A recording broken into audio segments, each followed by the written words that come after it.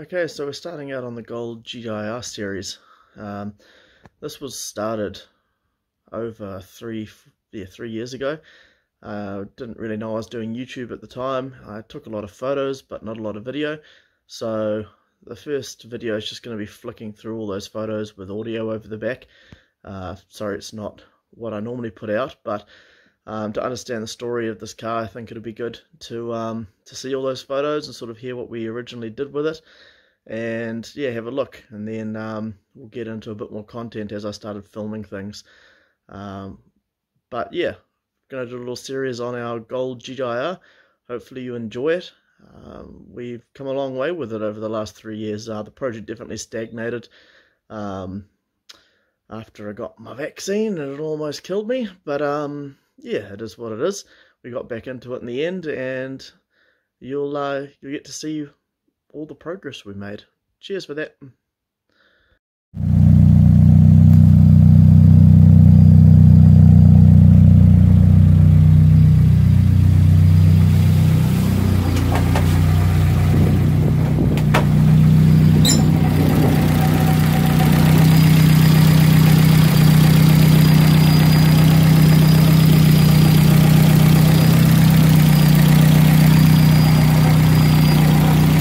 You can hear a pretty prominent vacuum leak. That's what'll be making it run rough.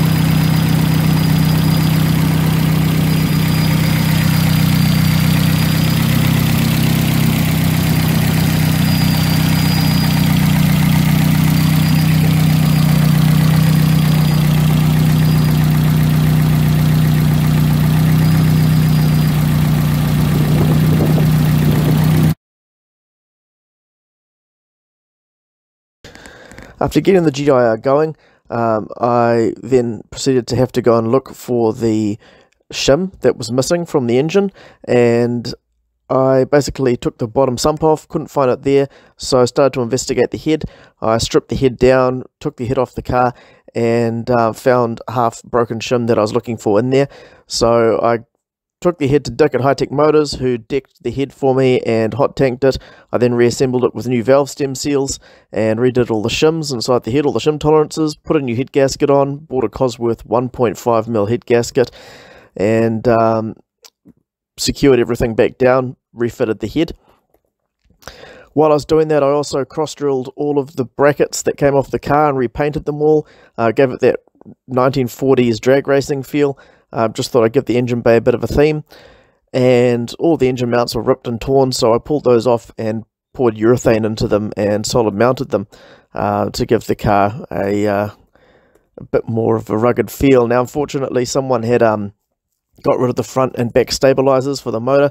They'd replaced it with one solid mount on the back, so I took that off, got the rust off it, urethane that mount as well, and refitted that, pulled the distributor off, polished the distributor, replaced the dizzy cap and rotating cap inside there. Then I started cleaning all the wiring up. So the wiring was a mess. It had an old Link G1 fitted to it, so I started going through all of that and cleaning all of that up, and yeah, did the cam timing, fitted a new water pump, mucked around with a whole bunch of brackets. So I took some of the heavier brackets off and put on alloy brackets, had them all made. I was just mucking around with that, saving 2-3 kilo per bracket type of thing. And then yeah, so I started to get it all back together, put the intake plenum back on, the front clip, the bottom side where the radiator sits, that was a little bit rusty, so I gave that a good hit with the angle grinder, rust killed it all, repainted it with a can that was as close to the paint that I could get at the time.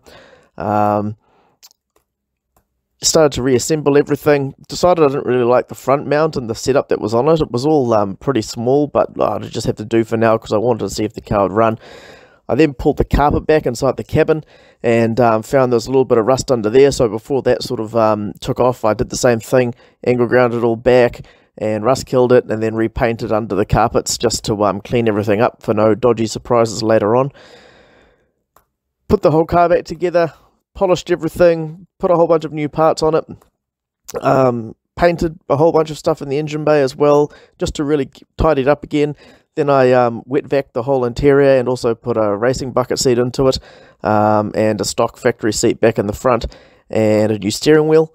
I then pressure tested the whole system and found that the RB25 DET throttle body had a major leak out the side of it, and I bought 3 more off Trade Me, and they all had that same leak. Now, I could have just gone and bought a rebuild kit for them, but at that point I kind of just had enough of it, and I thought, yeah, I'll just replace it with a larger throttle body. I'll just get it going the way it is. So put it back together. Then I moved one way to the back of the car and found that there was some rusting behind the tail light. It was actually quite significant. Eventually you probably need to cut that out and replace it with some patch panels, but I cut most of it out with the angle grinder and rust killed it all and primed it and treated it the best I could in behind the light and in front of it.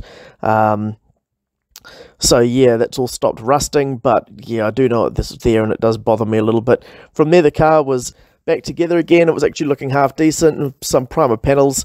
Front guards were a little bit worse for wear, but yeah, at least it was back together again and running properly for the first time in a long time.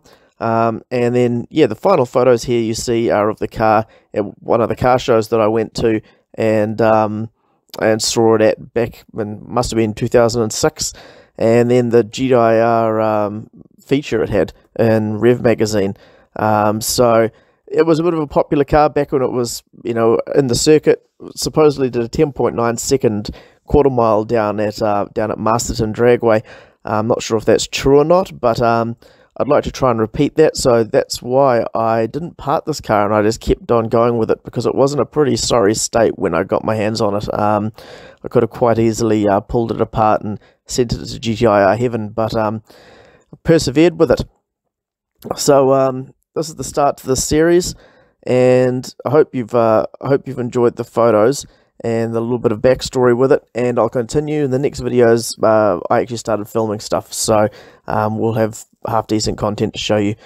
Thanks for sticking around. Don't forget to like, subscribe, and hit the notification bell for the following episodes on this, because you want to watch them. They're going to be good.